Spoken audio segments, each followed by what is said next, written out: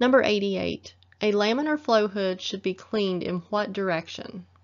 A. Side to side, B. Front to back, C. Diagonally, or D. Vertically. And the answer is A. Side to side.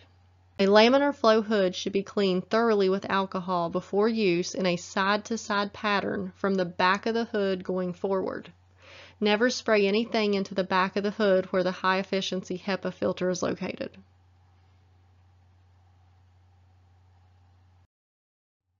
Thanks for watching. For more practice test questions, click below to see my full-length PTCB Pharmacy Technician Certification Exam practice test that includes 90 questions with explained answers.